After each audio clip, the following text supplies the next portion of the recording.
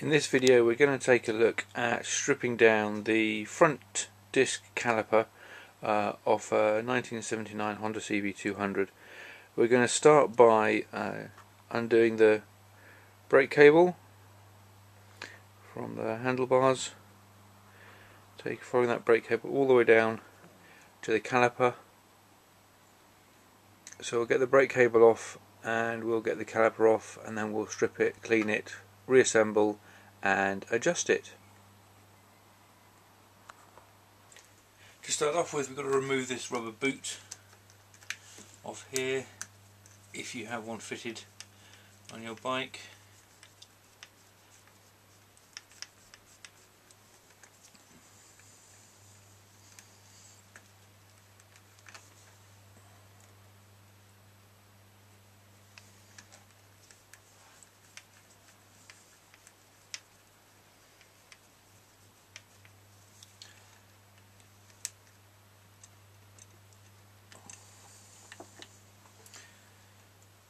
And this will gain us access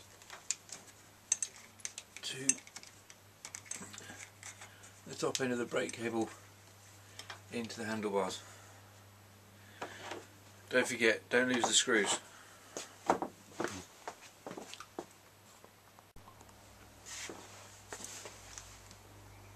Following the brake cable down to where it meets the caliper, you need to undo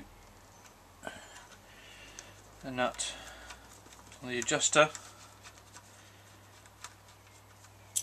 and then screw in the adjuster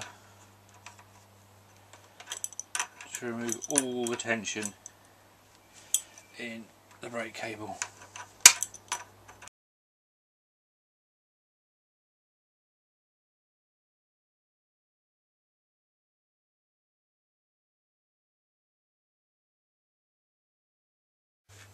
Now that we've got all that undone, then at 10mm sockets,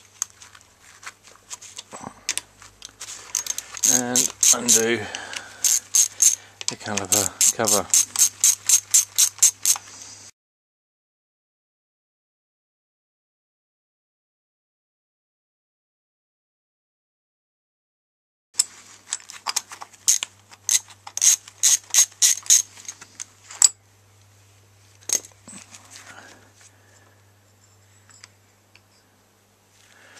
Moving the caliper cover, we then got the gasket.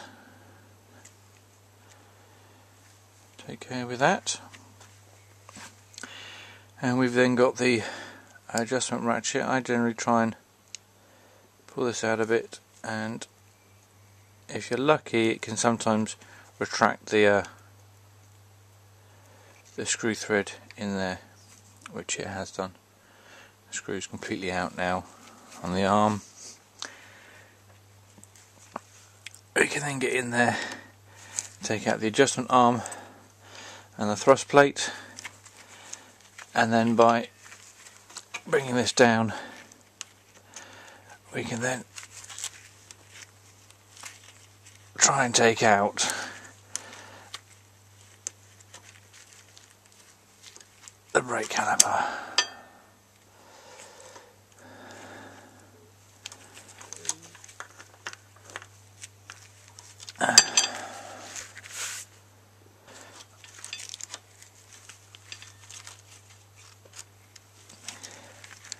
At this stage you might find it actually easier to undo or disconnect the brake cable from the actual brake lever at the top there, and that will then put a bit more slack in the brake lever, in the brake cable, which then allows you to get in there and take the keeper out to release the brake cable completely. And there's my brake adjustment arm for the caliper. And then the brake cable should then come out quite nicely.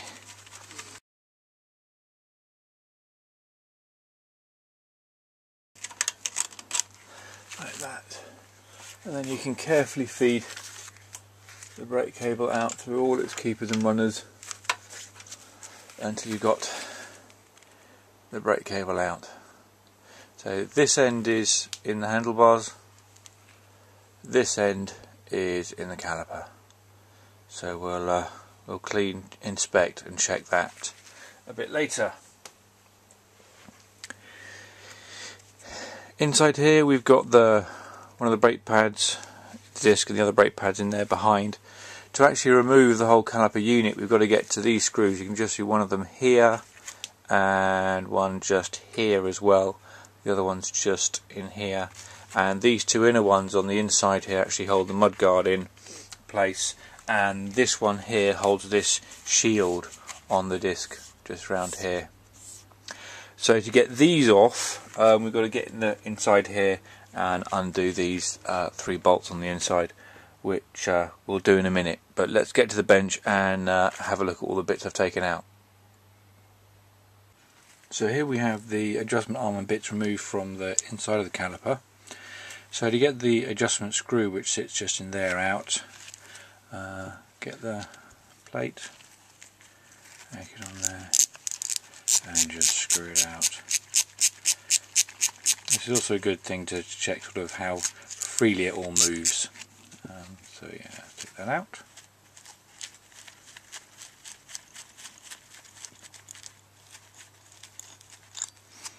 So we've got our adjustment screw out, adjustment arm, thrust plate, and then the little keeper for the disc brake, for the brake lever, brake cable.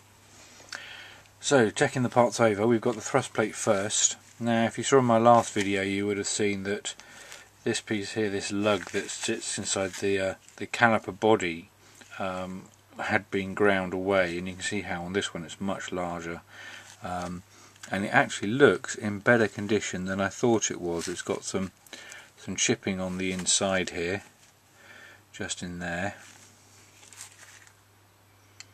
just here. But other than that, it seems to be in reasonable good condition. A little bit pitted and rusted, etc. But that looks like it should be okay. Screw thread, adjustment thread, looks to be okay as well. Little plastic ratchet adjuster. All the teeth look good in that. No breakage, no cracking. So that looks good. And the last thing to look at is, of course, the adjustment arm itself.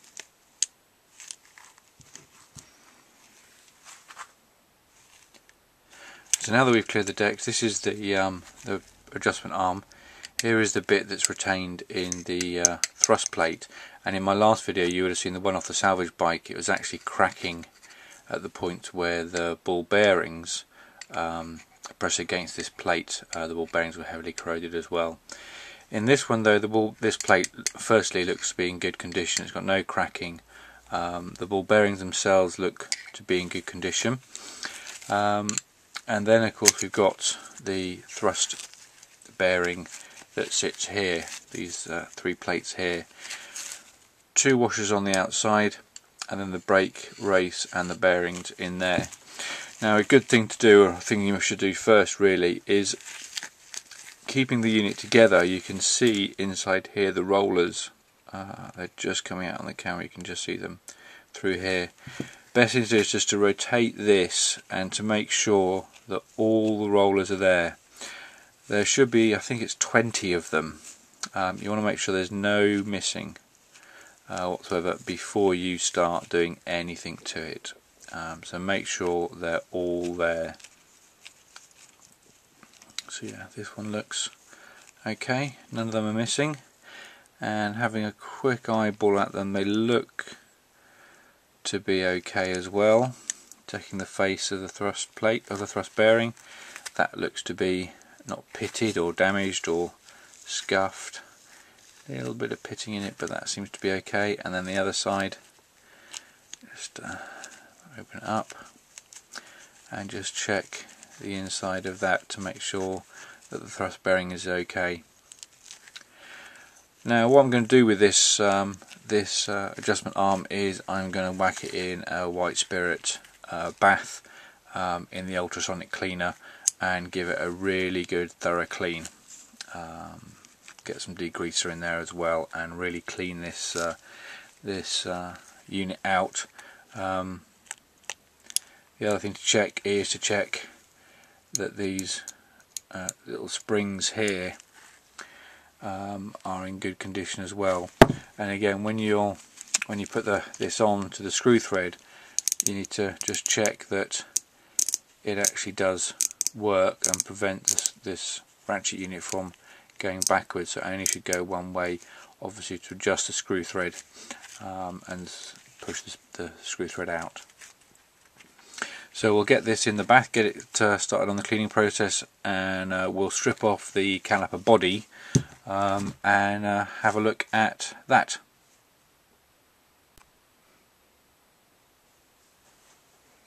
For cleaning the adjustment arm, I generally use white spirit and sonic cleaner. Clean tub, make sure it's clean, make sure it's got no holes in it. Of course, you've checked your adjustment arm already, you've made sure it's got all the parts it needs, all the bits are there, so you know that when you take it out you should have all the bits when you come out. If not, they'll be swilling in the bottom of it.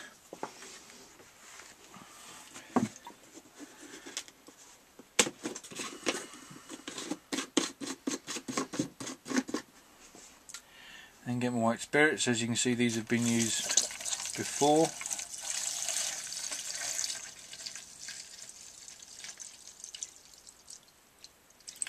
And completely submerge the part in there. And then over to the ultrasonic cleaner. So over to the cleaner. Now this is just a small jewellery ultrasonic cleaner, and of course it needs water, it needs the connectivity between the body of the cleaner and obviously the unit itself won't work too well, so whack some water in there up to the fill line, and then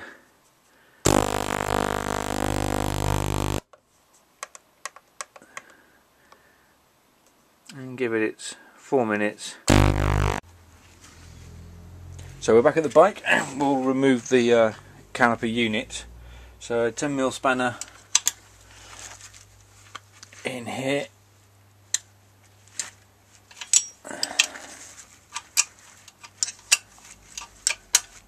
Not going to see very much, but we're just undoing the 3 bolts that hold the caliper, and for these top ones hold mud guard in place.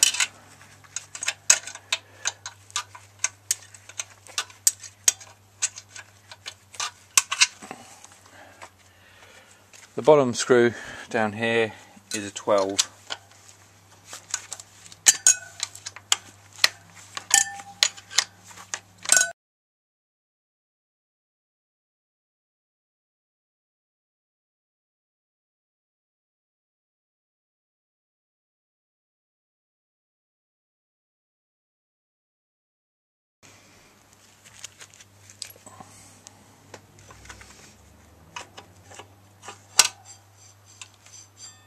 And there's our caliper release. So there's the three points of attachment, and these allow the whole body to swing with any fluctuations in the brake disc and keep the brake pads nicely tight against the disc.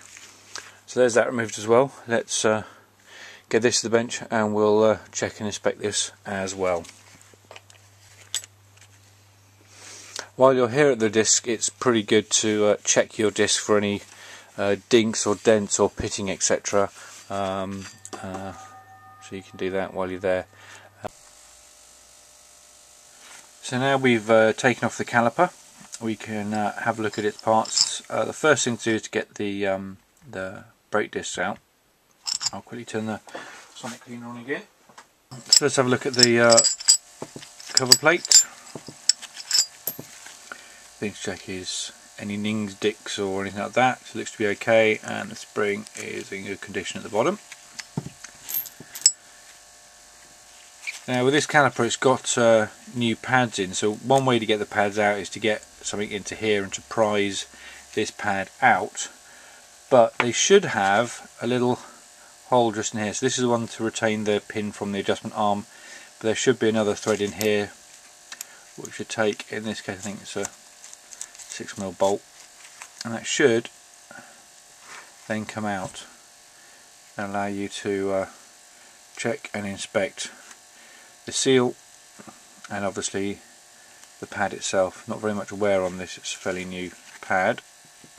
Put that to one side, and then to get this out you can push on this pin the other side and the pad should, if it's in okay condition, just swivel out. So swivels out and then out comes the pin, and again you can check that and make sure it's in good nick.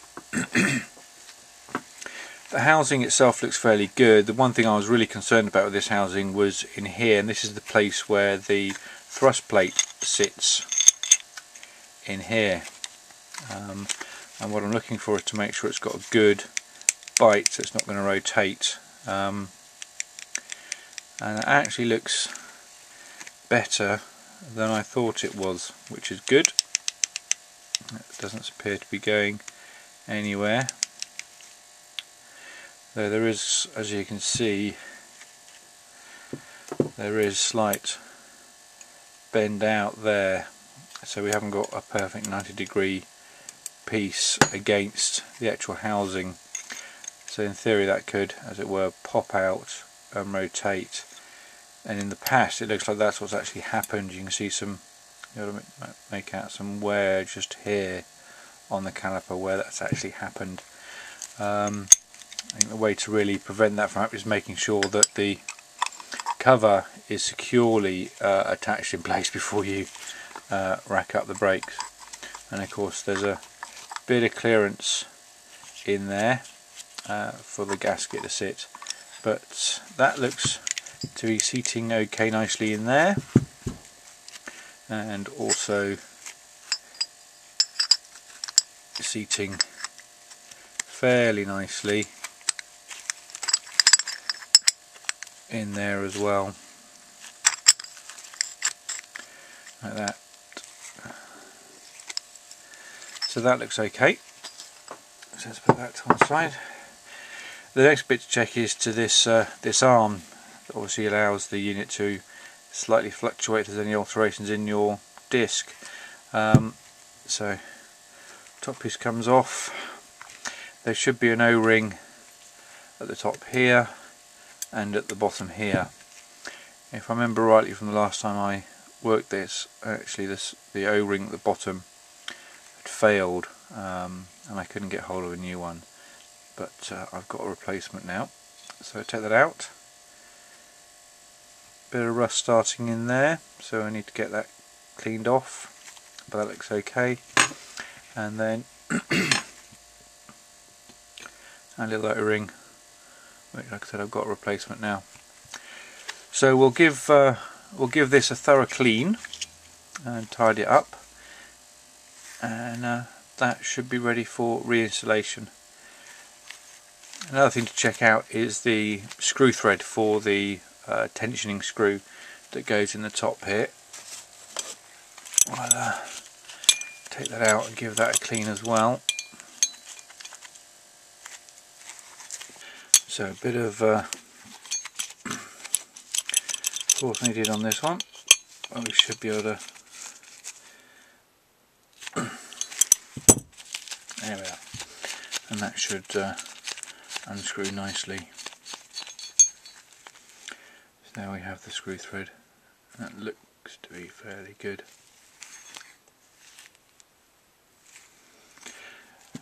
So that's the caliper body stripped. There is or there should be, this rubber insert in here, and this seals the pin on the pad. This pin here, in here, and stops gunk etc. getting into there. So in fact we'll leave that there, because removing these you can obviously rip and damage his old rubber grommets, but we'll take care of that and we'll give that a thorough clean. We'll also clean the cover plate as well, get in there, get rid of all that old grease, and we'll clean the holding pin and its top. The only other thing really to do is to give the nuts, bolts, etc., the bolts a good clean up, and ready for reinstallation in a moment. Last thing is the gasket. Now, if you've not got a gasket on this unit, then you probably should make one. I've not been able to find anywhere selling these gaskets, so I'm sort of reliant on this one that I've still got. I might actually use this to do, I might scan it on the scanner with a ruler beside it, which will then give me a digital copy of this that I can scale in the computer, so that I can print it out in the future to make a new one. You can obviously use this to use it as a template to cut out a gasket, but it's a fairly thick gasket on this, obviously with the two plates coming together.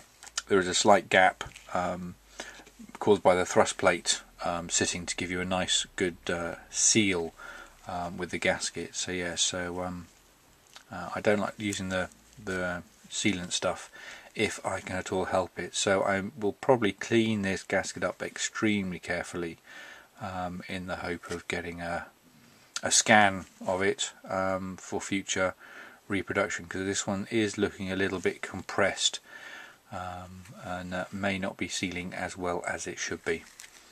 So the adjustment arm has finished cleaning in the ultrasonic cleaner for the last sort of 8 minutes or so, so we'll get that out and have a look at how good the cleaning's job, but I'll first clear the bench and ready for that.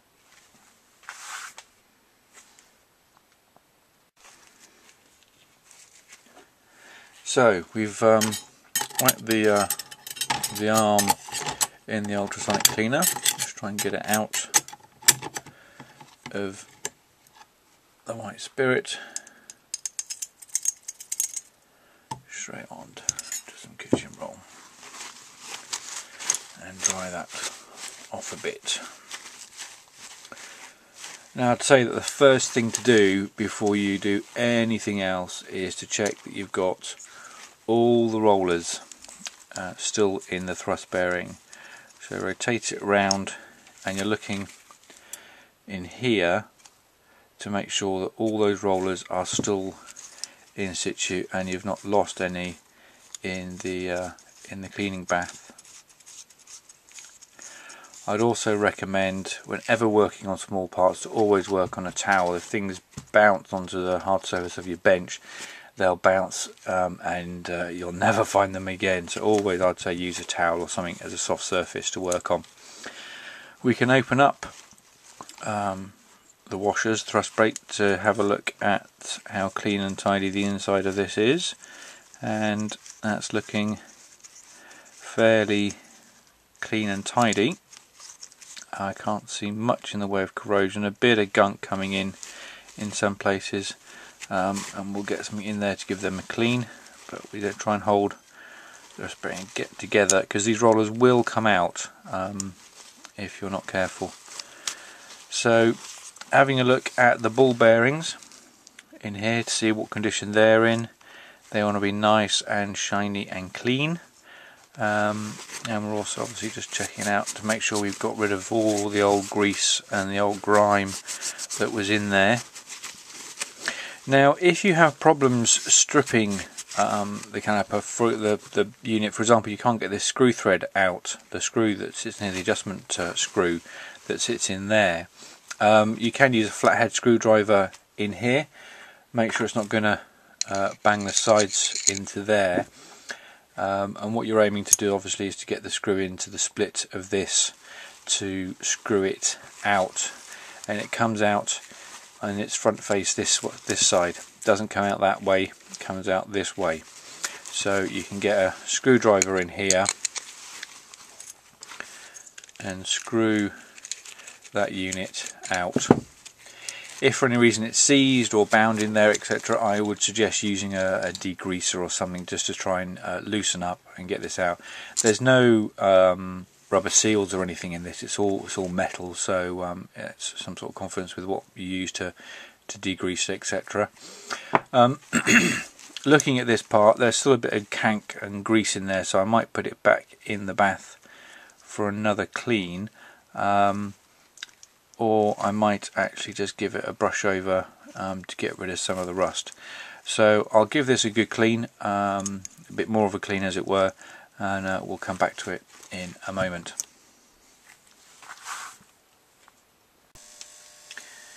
Right, we've finished cleaning the adjustment arm unit, and as ever, as I was cleaning it, one of the rollers came out from in here. So again, because I was on the towel, it didn't bounce off anywhere, and I generally keep these pots off the old WD-40 for things like this. And what we can do is we can take that roller and with a bit of jiggery pokery put it back in place.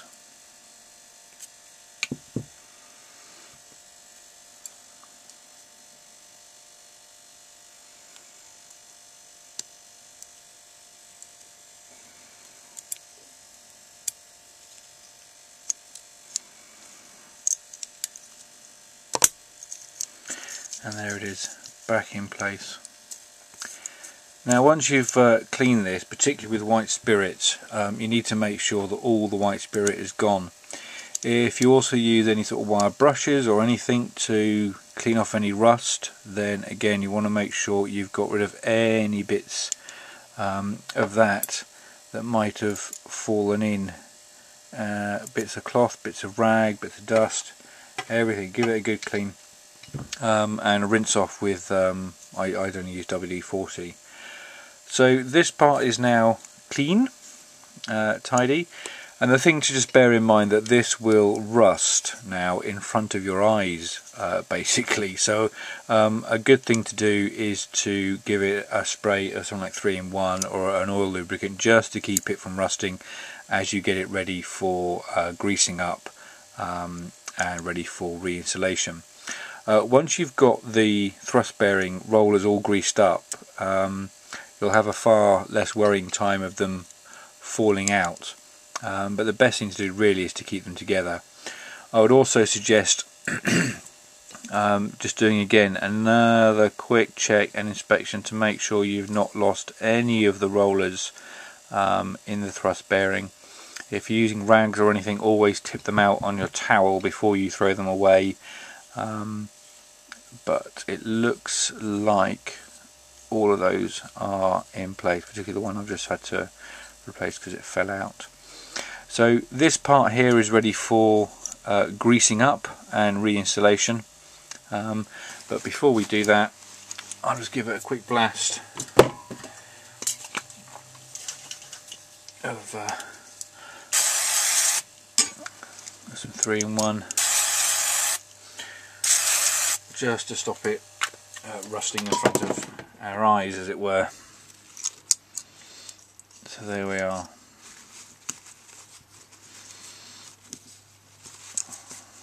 Right, that's ready for greasing up and reinstallation. Do take a moment, clean everything else. You know, there's no point, if you've done all this time stripping it all out and that kind of stuff, then do give everything else a good clean and inspection, make sure it's all okay. And of course the adjustment thread, you want to give that a good clean, get rid of any old cack on it, any old grease, grime, dirt, etc., so you can grease it up nice and fresh.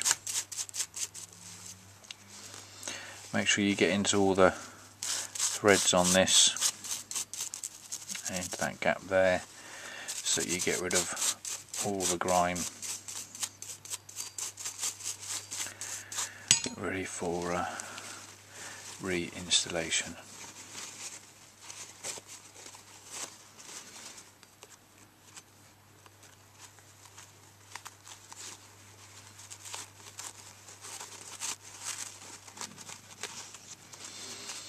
Tissue isn't the best thing for doing this, by the way, because it all breaks up, etc. But I've got no rags left, so this will do.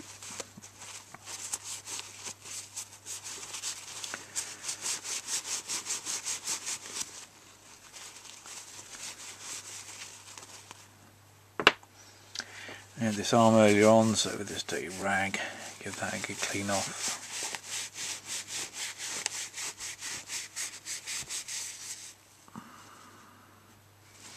Again, any rust or anything that you see, you get rid of it. Give it a nice clean polish, dry up, etc.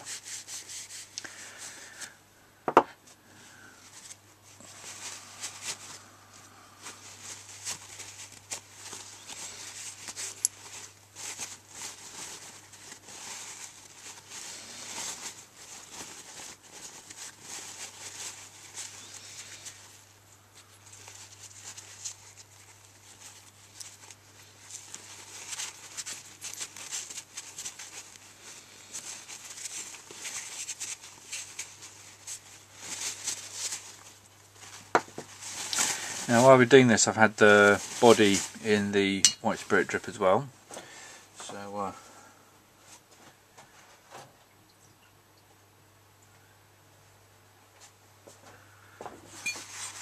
that's out of there. I actually ended up removing that rubber bit from in there before putting it into the white spirit, and give this a really good clean and tidy. So I'll finish cleaning up all the bits, and then we'll come back and look at the greasing up and reinstallation onto the bike, and adjusting the brakes, which is a bit of a pain with these. So yeah, we'll come back when it's all clean.